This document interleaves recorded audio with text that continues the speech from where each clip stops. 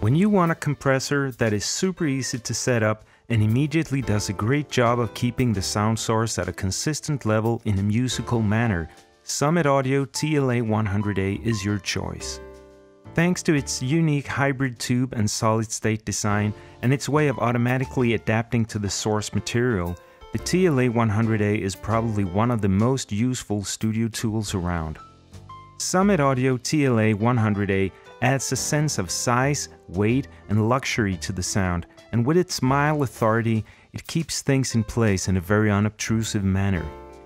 And in many cases, you may find you only use the two big knobs on the front to find the sound you want.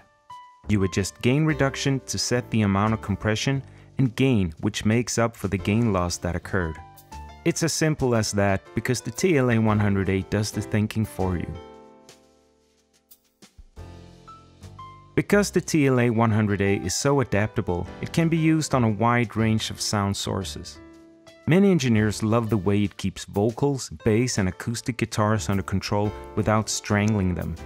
It can do wonders on a drum bass as well as across most acoustic instruments and ensembles. It absolutely has its place across the master bus, particularly for softer music based on acoustic instruments. We already mentioned the two big knobs, gain reduction and gain.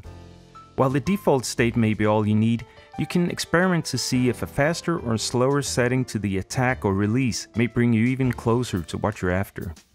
The meter switch lets you use the VU meter to monitor either the gain reduction taking place or the output level. We also added a few extra functions in the bottom section that aren't available on the original unit. When you set the low cut switch to detector, it filters out the bass frequencies of the sidechain. You determine below which frequency the filter cuts with the low cut knob. This may be useful on a drum bus or on the master bus because it makes the compressor less responsive to low frequency sounds.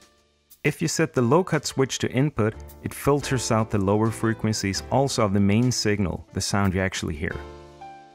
The saturation knob determines how hard you drive the analog circuitry of the TLA-100A.